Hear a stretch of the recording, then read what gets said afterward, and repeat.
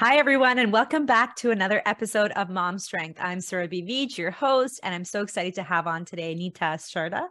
And so Nita and I connected on social media where everyone meets these days, right?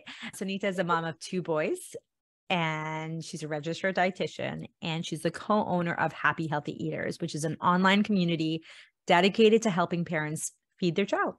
She's really passionate about recipe development and helping people relax around food so that mealtime can be a little less stressful and a lot of fun. I need your help because recipe development, there is no recipe skills on this end here.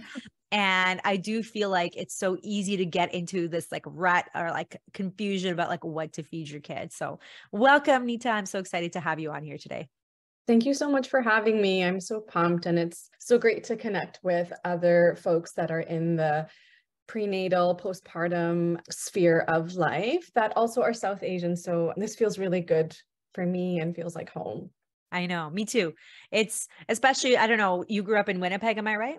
Yes. So you born and raised, and like, I don't know, I've heard actually Winnipeg is decently multicultural, but I came from India. So like I moved here when I was 10, and it was a huge culture shock because while it is multicultural, there's still this dominance of whiteness and white culture being like the standard. I actually shared a recent example that when I moved to Canada, the principal of the school gave me the Canada food guide, gave my parents the Canada food guide, and told us that I needed to start drinking 3 to 4 glasses of milk a day because I was too small. And so like, there's so much wrong here, and the wrong people giving advice about nutrition and food. And again, it's a very, it lacks cultural context of like what kind of foods is innate to that person's culture and, lifestyle. So tell me a little bit about your own experience and like, how did you become a dietitian and fall into teaching solids, teaching families how to, Yeah, I don't know how much time we have, but it's a bit of a long-winded story. I'll make it short. But growing up, when my parents immigrated to Canada, they entered into entrepreneurship. So they always had some type of a grocery store that they owned. And the last several years, maybe 3 decades, like they've always had a grocery store in Winnipeg's core area where folks are often on assistance for financial reasons, or, we have a lot of housing complexes near us. And so it was really interesting because at a very young age, I got to sort of understand that people have different barriers that prevent them from buying certain foods. And so I started to develop a bit of a curiosity. And then when I was 16, I just remember seeing this woman, and her title was registered dietitian. And she was talking a lot about diabetes and food choices and how it was impacting certain communities more than others, in particular those that have been like systematically oppressed here in Canada. And so that got me started, and I started to pay more attention when I would volunteer for my parents at the grocery store, begging and everything. And I was like, man, like if someone could just educate people, do you think that it would change like consumer purchases? And obviously, like at 16, I didn't really realize like how much more there is to being able to purchase food. And so that got me started right away in university. I knew like I want to end up as a dietitian. That's so cool. So also, I feel like that's a very mature teenager, like to be able to understand that. I don't know what I was doing at 16, but like, that's awesome. I think that's really cool. Yeah. So by 22, I was a registered dietitian. Like I had kind of like finished and went ahead, and then I did a lot of practice in like diabetes, long-term care for a really long time, home care as well, and then eventually like had my first son in 2017. Went to a public health gathering that was about starting solids, and I was like, man, this is like so boring. Like this is like, I'm a foodie, so the information was really like flat to me, and I still felt lost because a lot of it was about like, starting different purees and using meats and maybe infant cereals, which are all great, but I was like, okay, but what about roti and tandoori chicken, and like when can I offer dal and chole? So like, I'm just gonna make my own e-course and learn a little bit more about infants and their specific needs. So I started teaching in the community. I would actually just teach here, like at my home, and have like women gather. Tickets would sell really well.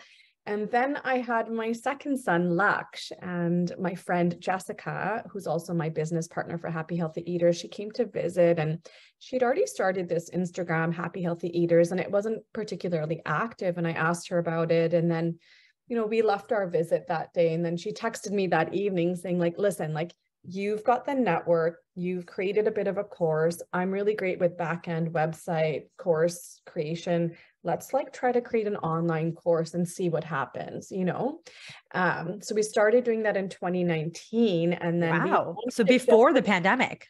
Yes. And the product was done during the pandemic, like the spring.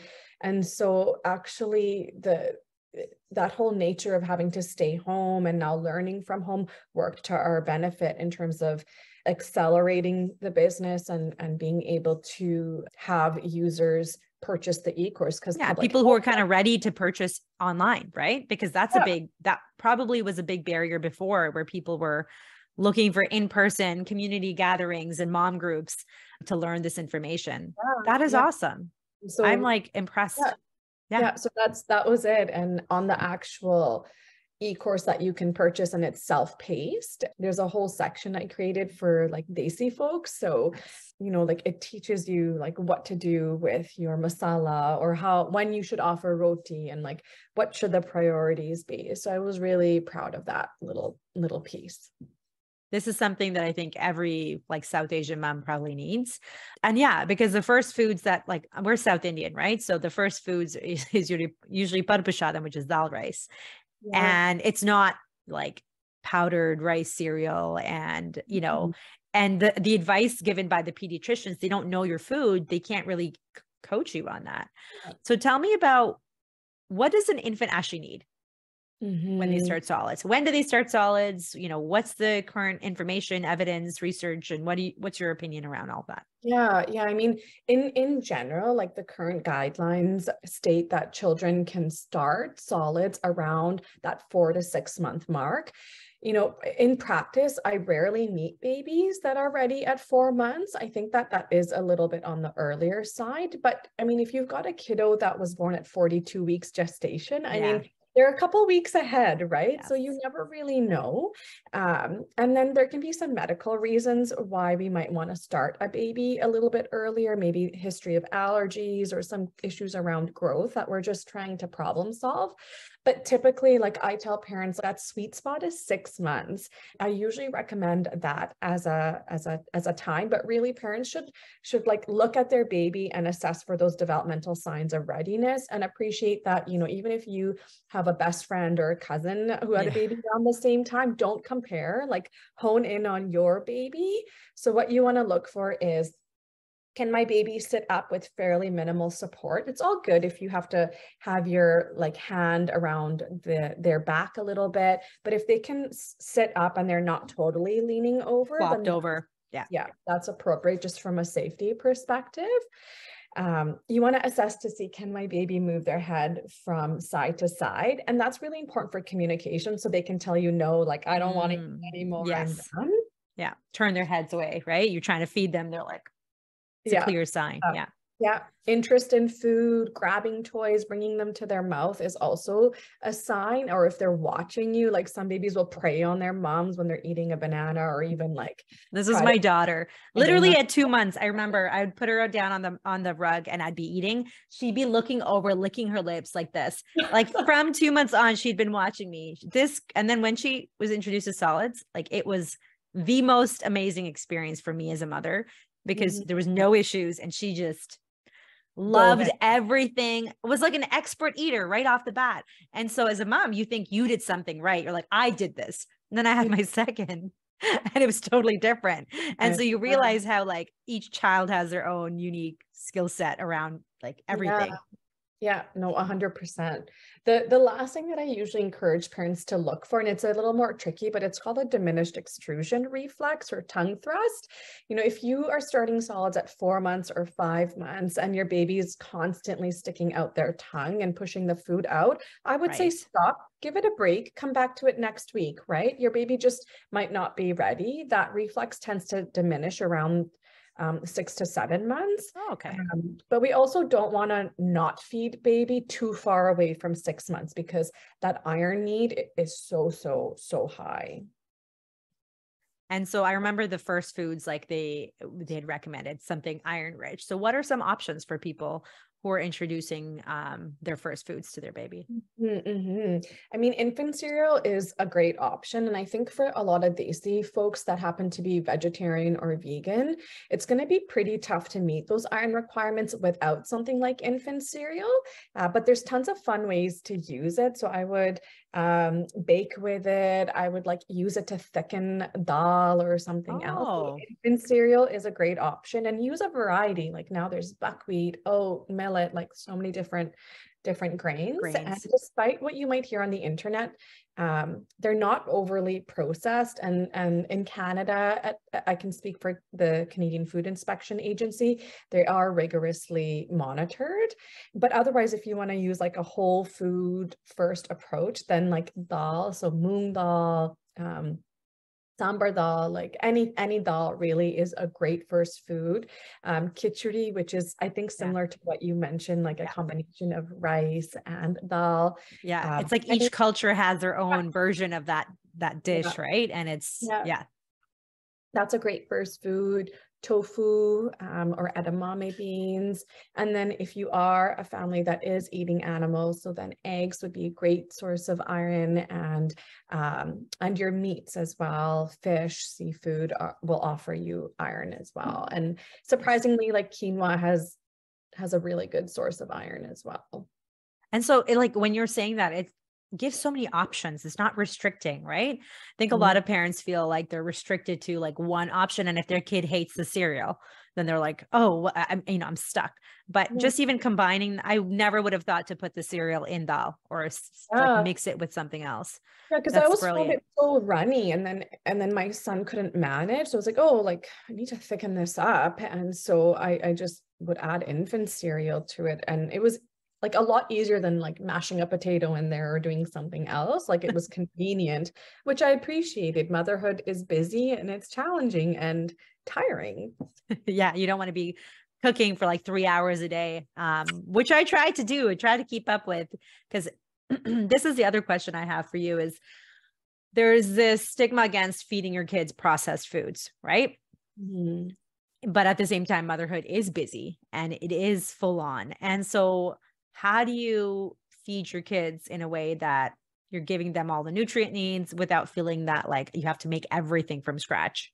Yeah, I think it's unrealistic, really, to expect that we can make everything from scratch, especially if you're in a household where perhaps you're a single parent or you've got two working parents. That's really challenging. But I would say to parents, like, think about like these convenient foods as just things that help to supplement and add to the quality of your life. And sometimes, yes, like we're not really assessing for nutrition, but there's lots of things that you can add in that will offer that nutrition. So like a bagged salad, a rotisserie chicken, a really well-rounded can of soup, like noodles, like these are all foods that you can easily add in that offer a great nutritional value, but are easy. They're simple and they're easy. Yeah. And even just like there's so many times we've done like eggs for dinner, pasta for dinner, cereal, right? Like just something that has some nutrients, but it's also convenient and kind of Yeah. taking that guilt away Yeah. from it. Yeah, like a hot tip is your kids are a little bit younger, but in the summer we're so busy and I want to be outside with the kids. So we often just do smoothies, and I make a really balanced smoothie and popcorn, and that's dinner. And we'll just take it to the park. Like Sounds awesome. a whole grain, I've got veggies, fruit in there, like some type of fat in the smoothie. I guess you could do popcorn twists with your little guy, but You could probably popcorn, start eating it now. Yeah. just everyone has to kind of assess for choking, but Yeah. that's a really easy. Yeah, it's like I call my husband, I'm like, what's for dinner? Smoothies and popcorn. I would like that too. And sometimes we're looking for quick meals ourselves too, as adults, right? Yeah, but also the kids love it. Like they love it. The first time my daughter had popcorn, she was just like, her eyes lit up and she was like, oh, this is so delicious. And yeah, I was so worried about choking, but she was an expert eater and chewer early on.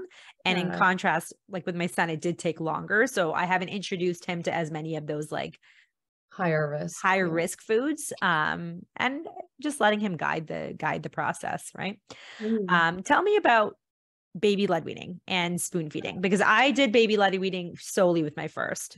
And then with my second, I had to use kind of a Like, combo. this isn't gonna work. No, because he just Yeah. didn't know what to do with it and was kind of like that. I remember that tongue thrust. I didn't know what it was called, but I do remember him just not knowing how to chew. And I was like, I had thought because of my first experience that he should just know. Yeah. And it took him probably another good month to be ready. Yeah. Well, fun fact is like kids don't master chewing until closer to age 4. So I mean, What? yeah, it's 4? a long time. Wow. So I mean, in terms of puree and baby led weaning, I find in the online community there's a really big like dichotomy, and sometimes it's almost like all or none, and it Yes. doesn't have to be that way.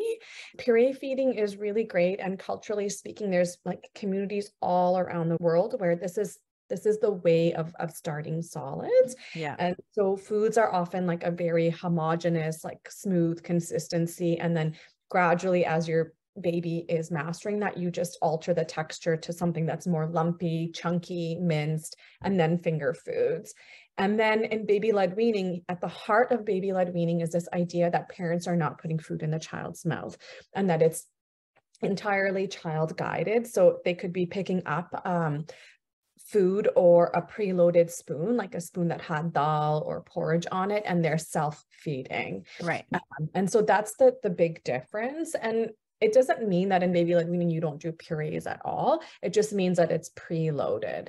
I find in practice, families thrive and do best with a mixed approach, because I think then as a caregiver, you learn to feed responsively, and you're kind of like getting food into your child. And then your kid gets to explore and experiment a little bit with those handheld foods, experience gagging and practice mapping out food in their mouth.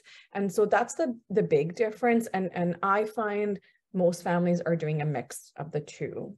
That's what we ended up doing with our second. And it was, you're right. It was like just to get food in his mouth. Cause otherwise, if we just left him to his own devices, like he literally would not eat anything because he just had trouble doing it. And so when we started offering pureed foods while he was playing around with the other food, we found that he was actually eating a little bit better. And the mess, right? Like I think both types of feeding are messy in their own ways, but if the child really doesn't know how to like bring it to their mouth and like eat, it can be really messy. And then you end up wasting all this food and time spent cleaning. And I know messes can be very triggering for new moms too, who are like trying to seek control over their lives. So sometimes it's okay to just choose what's easier for you too, right? No, 100%. I think that like I feel really bad for the parents who really want to do baby-led weaning, but their kids, like you could put Not interested. a drumstick in front of them, they're not going to pick it up, right? So then this child needs help. We can come into it similar to having a birth plan with our own agenda, but it's important to hone in on what's happening and how do I make this a positive experience? How do I make it an enriching experience? And just pivot. And conversely, like some moms I think that PPD, PPA can manifest in like a major fear of choking or that my child's gonna die when I start solids.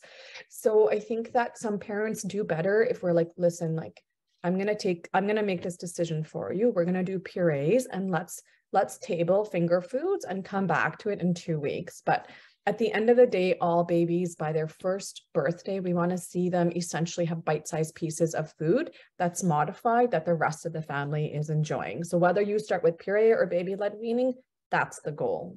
Right. So that they feel like they're not always doing something separate. They're still together with the family eating kind of similar foods.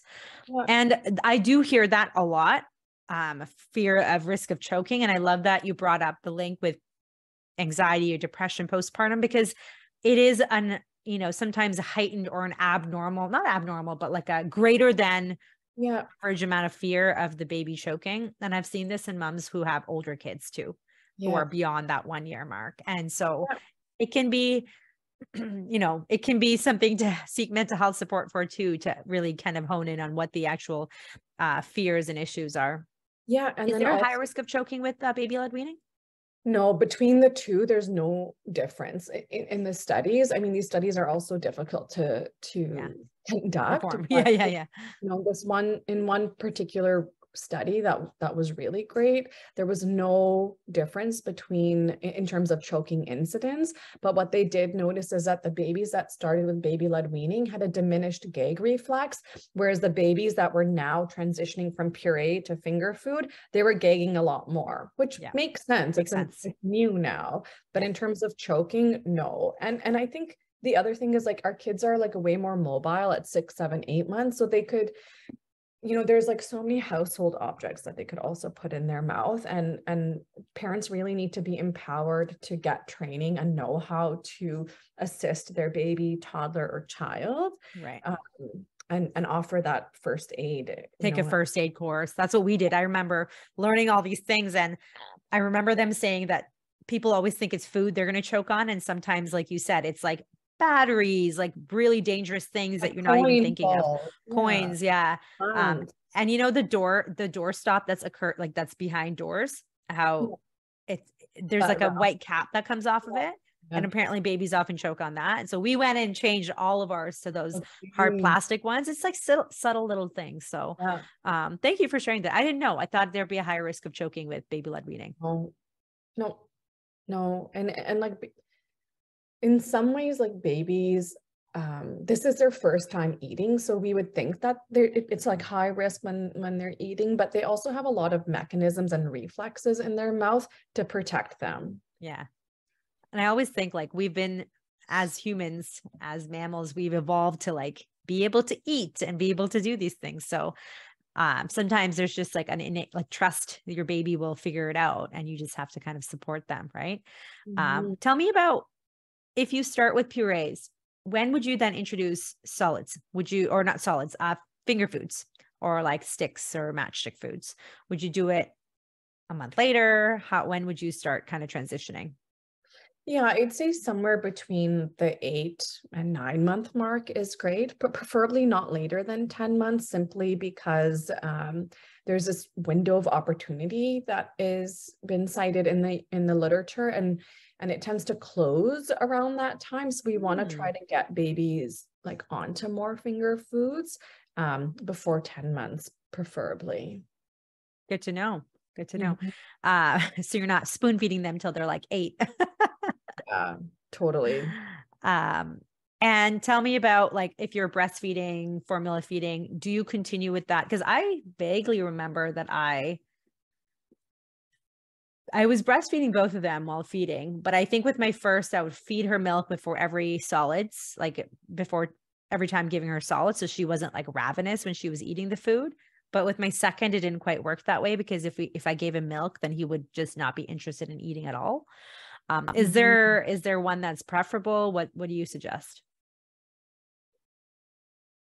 I think it just really varies.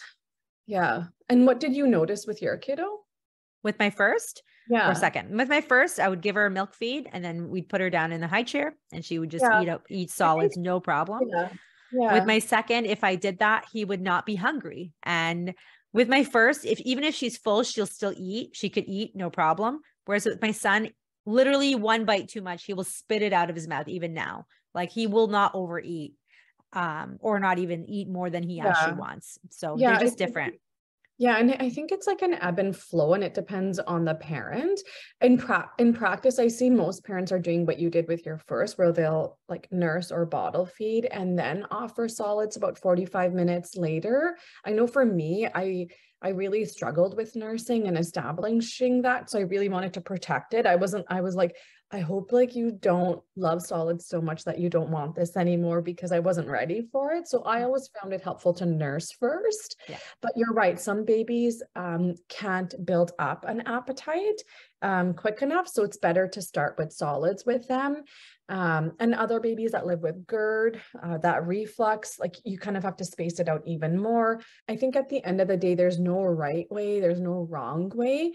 You just have to find a rhythm that's going to work for you and for your baby. And we want it to be positive. And I love that you come back to that. It's like it's baby led in the sense that it's really listening to what your baby needs versus like following a rule book or a guidebook that says, do this at this week. And I think sometimes parents are looking for that because they think it's going to be simpler or easier, but always going back to like that intuition of like knowing your child and seeing what they need in front of you. And we see this with physio too. People will be like, at what age should they roll? And I'm like, there's no shoulds here. It's just, it's a range. It's a range. It's like, I think it's something like 2 for like walking, for example, it's like 6 months to 18 months or 20 months or something. Like there's a massive range of normal. And often the average, the midpoint, the mean is rated as, oh, people start walking around, babies start walking around this. Yeah. But it's a huge range. So I love that. That's similar with solids too. Can you tell me about how to include more fun into food time and meal time? Because I find that dinners especially can be stressful because you pick them up from, childcare, school, whatever it is. And then you have like an hour until like bath time and bedtime. Everything just feels very rushed. What are some simple ways to incorporate more fun and ease into that? Yeah. And I think a lot of these can be adapted for at any age, but in particular for toddlers, I always like encourage parents, now that it's getting darker here in Canada, like sooner. So early. Do like a candlelit dinner. So we have like LED candles. So I'll like dim down the lights and like we'll get these candles going. You can also encourage your kids to dress up. If you don't have like a lot of opportunities to wear daisy clothes, like get everyone to dress up and like come to the table. You can also ask your kids to bring a friend to the table, and you need to set some boundaries because some kids will bring everyone, but they could bring like a favorite character, like a little Paw Patrol figurine or like a dinosaur that they bring. And what I find happens is my youngest will like start to feed the dino and then like feed himself some of the foods that he is still learning to like. Yeah. You can get them to wear capes as well, or go to the dollar store and bring like a reindeer or bunny ears, or like everyone wears something silly on their head. And the idea behind this is that it takes the pressure off of meal times, right? And it's just fun because kids really could care less about what you've served. It's just about connection, relationship for them. But it also, I find, helps parents relax and stop like micro focusing on like what their kid did or didn't eat. And then another strategy for even older kids is a conversation starter. So in a mason jar, you could write down like, if I could have a superpower, what would it be? Or like, if I could travel anywhere in the world, where would I go? Which planet would I choose to go to? And everyone picks something, and then you have to answer it and create conversation. So that can be great too, because sometimes like it's like the hustle and bustle of feeding, and you just want to wrap it up and like get to bath, but like you go through the motion without enjoying it, right? Yeah. Well, and that's actually, I love that you mentioned those ideas, because it's true. You feel, and I was asking myself the other day, I'm like, what am I rushing to? There's no rush to get somewhere, but we in our head are like, oh, it's this time. I got to get to this part of the night and this part of the routine. And just, it takes away the connection when you're rushing, right? It takes away, and then the kids can sense that. And so they kind of act up more when they're feeling disconnected with their parents. So I love the reminder to, be silly, get down to their level, just enjoy it. And you said you're a foodie. I won't say I'm a foodie, but like I kind of am. I'm very like, I really want a good food experience. And especially as someone who's a vegetarian and hasn't had that opportunity in many situations where there's no foods that I can eat. So I'm eating like a green salad while everyone else is eating like a fancy meal. So I really make the effort now to make sure that at least my kids have a really good time eating, so that they learn, because they're vegetarian too, and none of the kids in their daycares are. So they're the ones eating the different meals. So I want them to have a positive experience around that too. I love that idea. We have so many costumes and like little things too. And like all the Daisy clothes, it's true. Cause I'm always like, I need to be invited to a wedding so I can wear this stuff. Yeah. But the candlelit dinner. So we celebrated Diwali like a month ago. We still have all our diyas and everything out. and we bought those little LED candles, and they've all run out now, but my kids loved running to the dining table and getting to turn them on. Yeah. And so it was something that I think they looked forward to. So maybe even just restocking on those and do having it. them enjoy that All year. Yeah. Why not? I mean, it's so dark, so I'm always looking for ways to just like brighten the place up. That's why I was like, I'm leaving these decorations until like we decide whether we're putting up Christmas decorations, because we need all the like cheer and light and joy this time of year when it's getting dark, right? Just people who are not in Canada or like not in the northern or hemisphere won't get it, but it makes a difference in mood when you have this type of kind of brightness around. Totally. So tell me your go-to like 3 dinners that you love doing with the kids, or meals. Okay, so like they really like burji, like anda burji, so like egg scramble, like, and it's easy and it's quick. So good, yeah. My son also loves like bhindi, like okra with dal and dal roti. So like I try not to waste my dal because it always makes a big batch. So I'll use it for the dough and make dal roti. Have you ever heard of this? No. It's a Punjabi thing. So basically, like you take your leftover dal, like with the masala and everything, and it's cold. And then you add in like your flour and fresh chopped onion, cilantro, and extra ginger or salt. And you mix it and you get this beautiful dough. It's almost like paratha, right? Like yeah. And then like I make that and roll it. So I like it because then I know, oh, like they're getting in like protein, fiber and iron. I do that every time I make dal, like no dal gets wasted.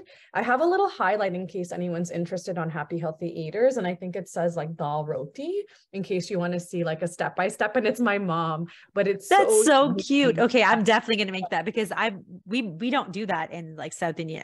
Maybe I've got to ask my mom, maybe she knows about it, but if it's a Punjabi thing, that makes sense because we wouldn't know it. And my kids, honestly, they'll eat everything my mom puts in front of them. Because I mean, mom style cooking, like she's like, next level. So it's just recreating.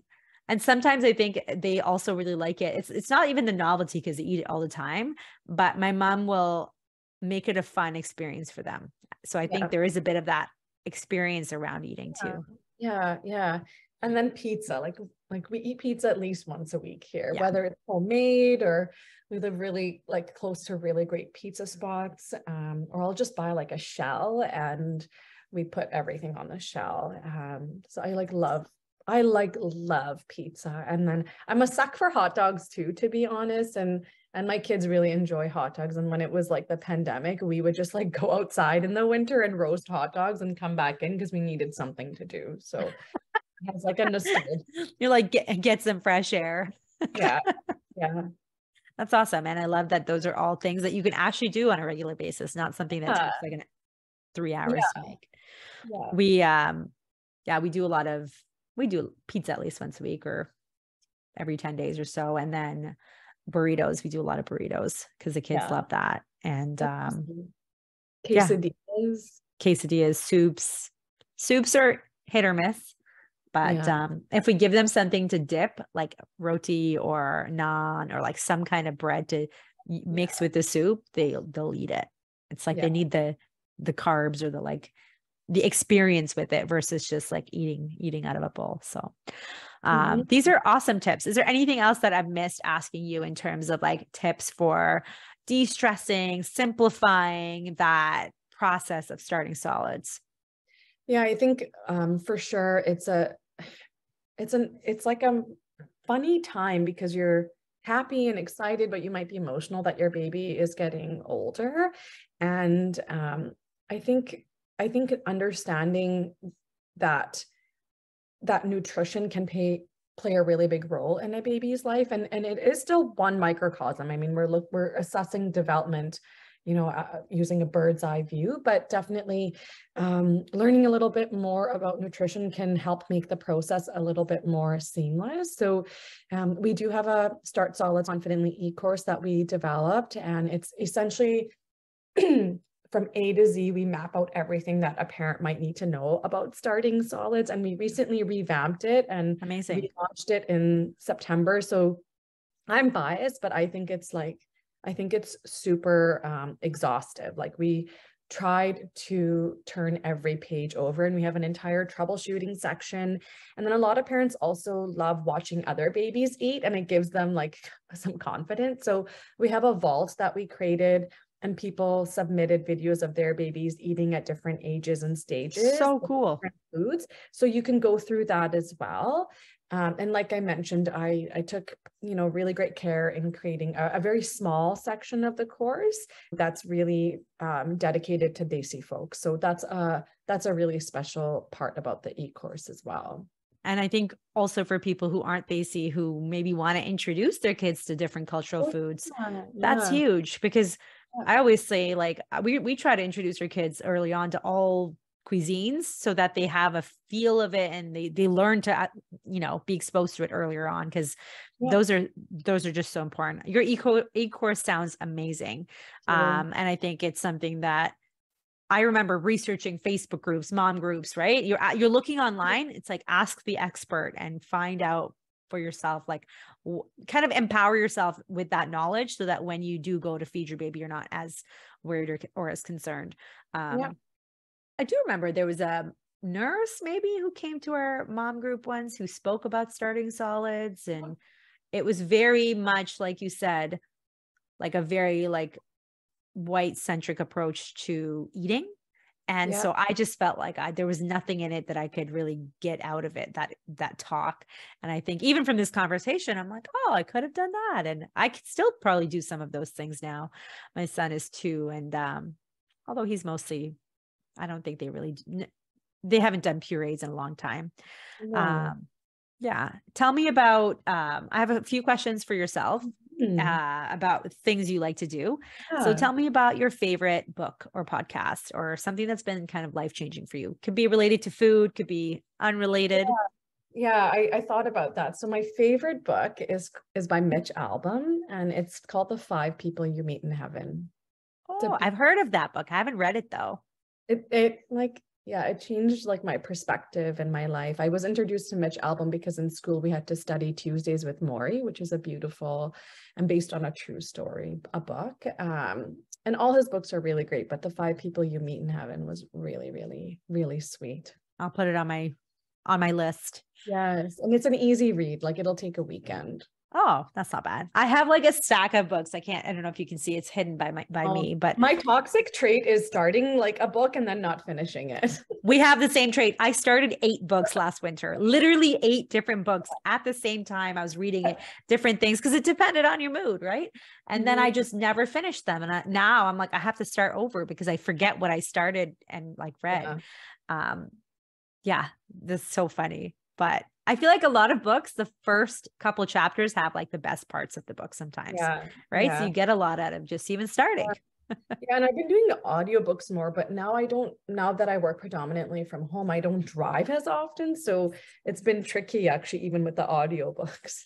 Yeah, that's what I find. As I like it for like evenings if I want to rest my eyes and not read, but I don't drive anywhere. I'm working from home too. So it doesn't really make sense. Tell me about 3 things that you like to do for yourself every day for self-care, rituals you like. Yeah, I mean, I was thinking about that too. And I did this even like day 2 of being a postpartum mom, is like applying lotion on my body. I don't know what it is, but like, I don't like being dry, but I think that it's like a really neat way for me to just like honor and maybe even recite some affirmations for myself. Something else that I like doing, but it's with my kids, is we'll do like a bedtime puja, which I really appreciate. So I taught them the Gayatri mantra, so they're not that great at it. So we do that together, and it's just a way for us to connect. And then I think like either making my chai or coffee, like it's not even so much that I like love coffee, but it's like it's the act, French press and like preparing it, right? And then even like watching my chai rise and then straining it, like, I don't know, it's just a neat experience for me. Yeah, I feel that too. Postpartum, I would make a daily chocolate protein smoothie. And sometimes I would make it and not even drink it, but I would feel calmer just the act of making it. And I think that we all need our daily rituals, Yeah. and coffee is that for a lot of people. Chai, I mean, if I can have a cup of chai every day, my brother makes the best chai. So when I make it, it's Yeah. not as good. I perfected it like during my pregnancy because I developed a coffee aversion. So I was like, well, what am I going to drink now? So yeah, I would just make chai every day. That sounds amazing. And Yeah. what do you put in your chai? So I do like clove, cardamom, ginger, and cinnamon. I'm not like into somf and like fennel. No, Like that's same as us, but we don't do cinnamon. I think cinnamon is more of a North Indian okay. thing. And for us, it's clove, cardamom, and ginger. And clove, it's hit or miss for me. Sometimes it's like too much, but now I'm mostly dairy free. So we just do oat milk. Right.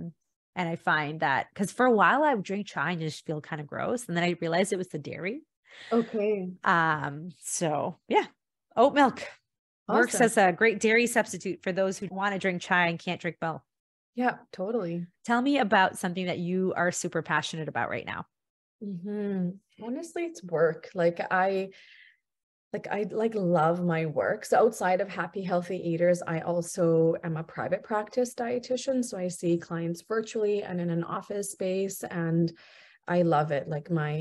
It's funny, like my schedule is like maxed, but I keep like urgent consults keep coming up, and I find ways to sneak patients in because I just love it so much. It makes it easy to do, right? When you love it. Actually love what you do. And do you work with mostly pediatrics, or do you work in Pediatrics for sure. And then I actually developed, like I took extra training in polycystic ovarian syndrome. So, oh, that's good to know. yeah. And I think for with pelvic health and Yeah.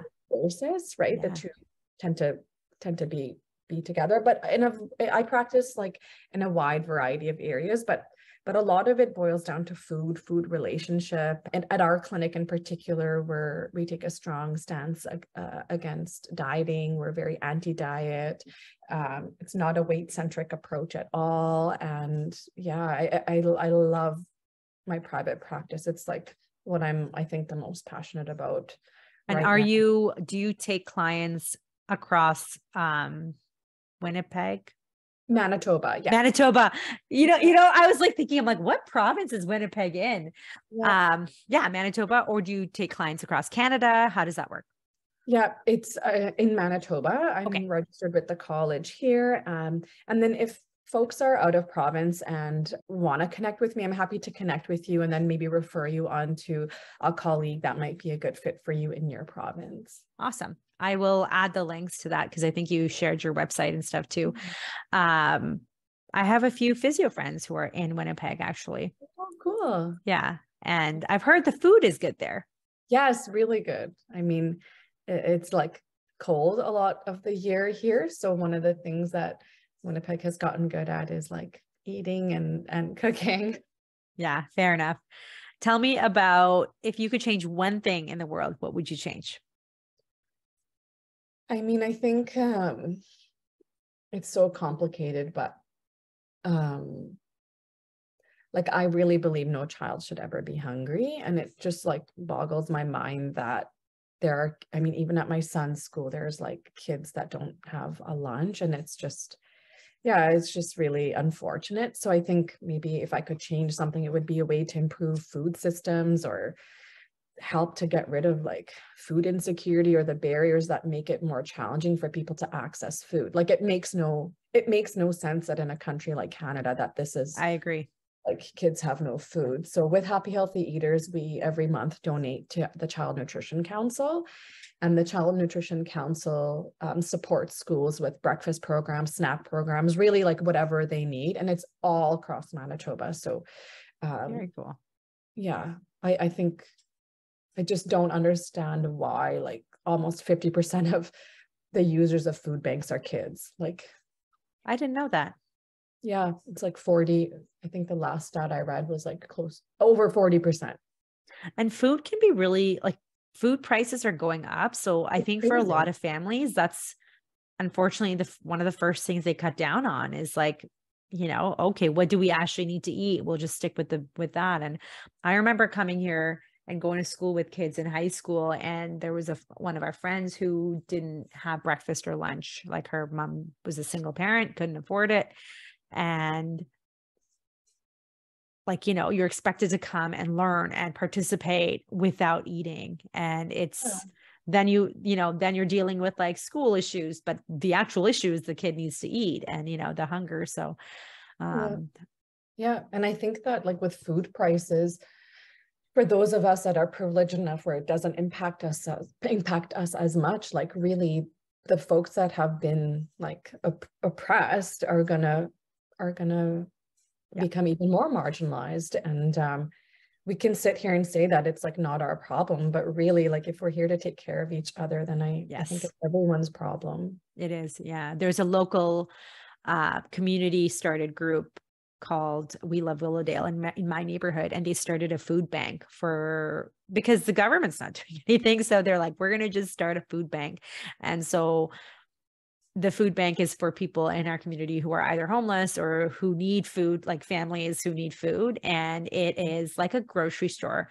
So it's just stocked with produce, stocked with items, and the person can come and pick what they need versus like, oh, here's what you get. So it gives them a little bit more agency over what they get to eat. And I'm like, one of my friends is who started this, and I'm so proud of her for doing this because, it's so easy to turn a blind eye and just say, oh, I don't see what's happening, but it's important that we take care of each other. And I love that. I would love to change that in the world too. Yeah. And tell me, what would you say is your mom's strength? Honestly, I think it might be cooking, you know, like I think I often think like, okay, I got two boys. Like, why did the universe give me two boys? It's because when they're teenagers, I'm going to know how to prep for them. All that hungry. So, when they eat like the entire fridge in one sitting. Yeah, because you know what? It's a food skill and it's not a strength that everyone has. It's acquired. And like, even for some of us that try to practice, like we're just not good at it, but I am. And so I'm excited to like use it in like another 10 years when they're going to be teenagers and they'll be growing like weeds. So I'd say like, that's my everyone's going to want to come to your house because you're going to have the good food, right? I know. Like, I'm like, yeah, I know. I definitely can not proudly, but I can honestly say that I don't have that skill, and I admire. Yeah, and that's okay. Yeah. It's I feel like it's my husband does most of the cooking, and he's really good at it. So it's one of those things that like, I feel like in every family, you need a parent who at least enjoys it or is good at it because it makes the eating experience for the family so much better. And tell me about your e-course. Is called Happy Healthy Eaters. What is it called? Yeah, the business is called Happy Healthy Eaters. The infant course that we have right now is called Start Solids Confidently. So you can purchase the self-paced e-course and it gives you 1 year access. You get a recipe book and tons of resources. And you can email us if you need help troubleshooting. And then every month and a half, we also do a virtual workshop. And so you can sign in, and then me and Jess, we are like teaching you the course like in almost 2 hours. And then you still have the course to kind of go back to with modules, but we really love that online, like being able to connect live with folks as well. And you get your questions answered and we get to meet your babies. So that's always really sweet. Nice. Awesome. I will share the links to that. And I think that for those of you who are purchasing through my podcast, you will get a special coupon code as well that you can use towards the course. So I will add the link to that in my show notes. And Nita, where can people connect with you? Are you on Instagram mostly? Do you hang out on Facebook? Where's the best place to reach you? Yeah, you know what? Instagram for sure. And it's just at Happy Healthy Eaters or Nita_Sharda. And then we've entered the wild, wild west world of TikTok. So oh my gosh, there we're at Happy Healthy Eaters and it's crazy on TikTok, but we had to do it. I mean, I think it's just the way that social media and the world is going. I have an account, but I'm like, I haven't gotten to posting. I posted like a year ago and then I just was like overwhelmed and I'm like, okay, but I do see that more people are going there. And I think too, Instagram is can be glitchy at times, and Yeah. Well, I learned that TikTok as a search engine is being used more than Google. It outranked it this year. So what? yes, like TikTok outranked Google? like if people want to know how to make a recipe or anything, they go on TikTok now. And I didn't believe it. Then I looked it up and it's true. I did not know that. I didn't even know you could search that way, because Instagram doesn't have the best search tool. You can't. Yeah, like that explore page, right? Like, and then you press search, but yeah, and we're there and we're very active, and we don't ignore DMs either. So despite like having an account that's grown, like it's usually me. I check it every day, and it's Nice. me who responds to. Nice. That's awesome. I'm so excited for you and for the business that you have and the services that you're providing and the passion that you bring to it too. I feel like it takes away some of the fear and stress around eating, and eating is something we do every day. And so it's got to be something that's not super stressful. And I know, unfortunately, it is for a lot of people. Yeah, I'll leave you with this last fact. Like between the ages of 6 months and 18 years, we will feed our children about 20,000 meals. That doesn't even include snacks. So it's like, we need to figure it out, right? We need to figure out a system or a way or an approach that's really going to work for the whole family. Yeah. 20,000 meals. Wow. Not including snacks. Yeah. Cause that's at least 2 snacks a day. Wow. That puts it into perspective too, that these are skills that we can develop, and not just, I'm a bad cook, so I don't know how to do this. It's like you can actually learn and practice and get better at it. So thank you so much, Nita, for sharing your energy, your excitement, and all of the education that you shared with us around baby-led weaning, spoon feeding, introducing solids, and ways to make it as seamless and stress-free as possible. For my audience, if you enjoy this conversation, share it on Instagram and tag us. Go check out their course, their e-course, connect with them on TikTok. Because if you're on TikTok, you know what? I'm going to come join you on TikTok. I'm going to go follow you and see what's going on. Are you getting pretty good engagement on TikTok too? Slowly. Like once we started, it got better, but I'm just afraid of what people are going to say. Like we get a lot of trolls, if everyone has an opinion about food, everyone thinks they're a dietitian. So I've just been afraid, because apparently there's no social conduct on TikTok. So I've heard that too. And that's one of the reasons that I was like, I remember posting things and I just left the comments off, because I'm like, I can just share this education and no comments. But then when you don't have comments on, you can't interact with the person. So there you go. If you're listening, please behave, and please show some gratitude for folks who share their content, because it does take a lot of energy and time.